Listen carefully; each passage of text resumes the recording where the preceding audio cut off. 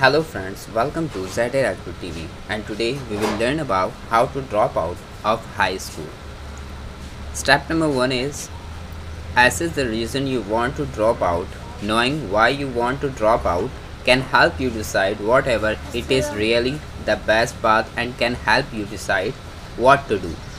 Some common reasons for dropping out are a lack of intellectual stimulation. If you find high school to be too easy and you are bored, you may be tempted to drop out and start college or vocational training early.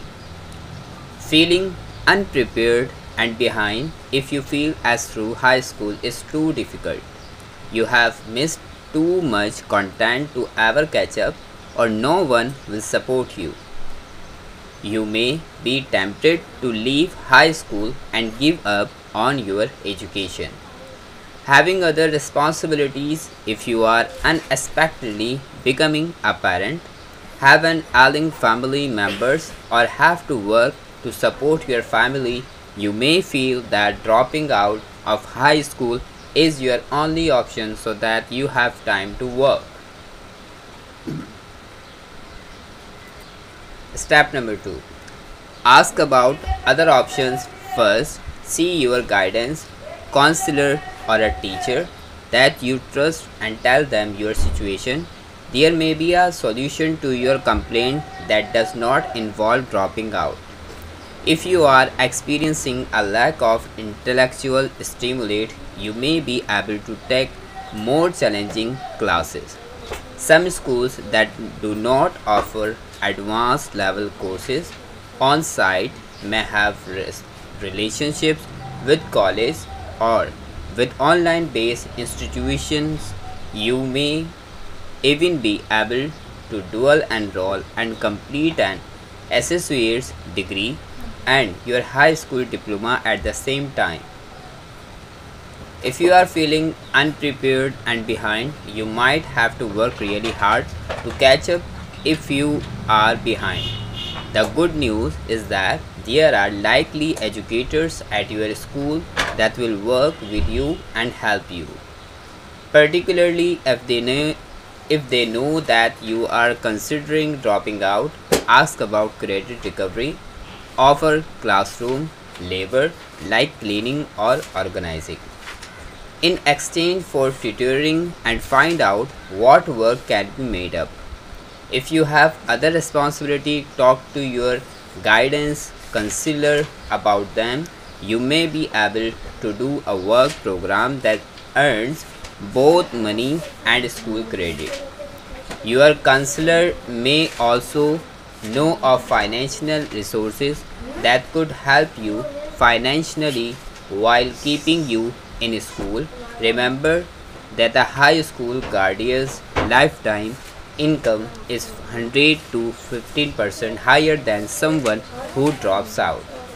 So dropping out may not be the best long-term solution for your family.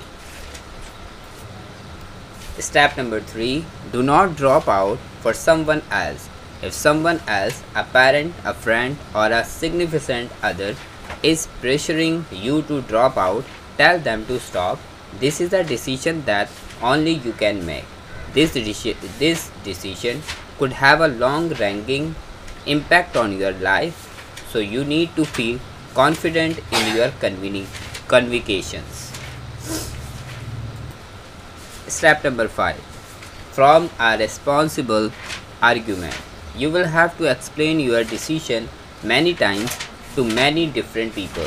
Before you have those conversations, be sure that you can make a clear argument for taking the path that you are taking.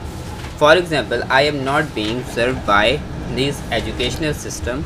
I am not challenging, interested, or inspired by the curriculum or the educators.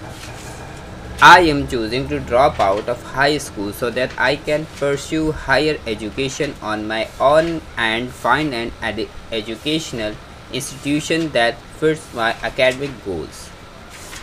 For example, I am choosing to drop out because I feel like I have no other choice to make up the work and education I missed by being absent for so many days.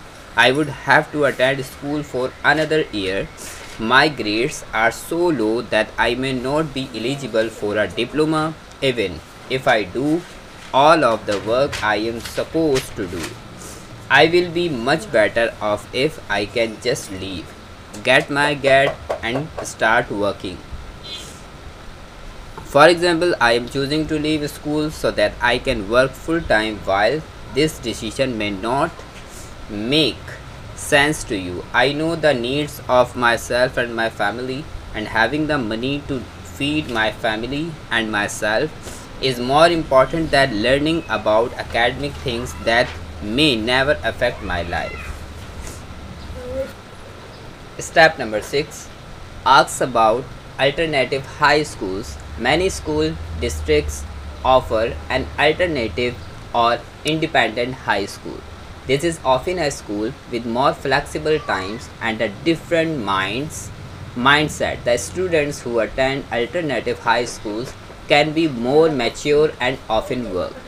If much of your complaint about high school is the environment and the students, an alternative high school may be a better fit for you.